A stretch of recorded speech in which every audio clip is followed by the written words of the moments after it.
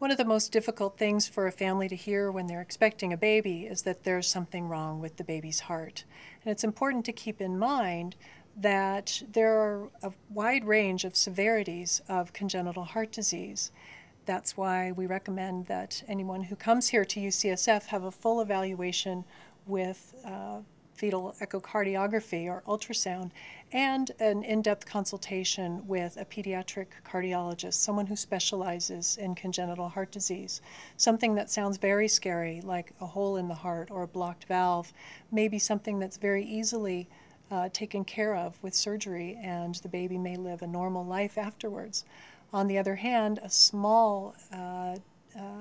problem that may be missed initially or just picked up by the cardiologists may make a huge difference and turn a single surgery into a series of surgeries for the baby, who may be medically fragile throughout infancy or even longer. We do our best to try to optimize every baby's outcome,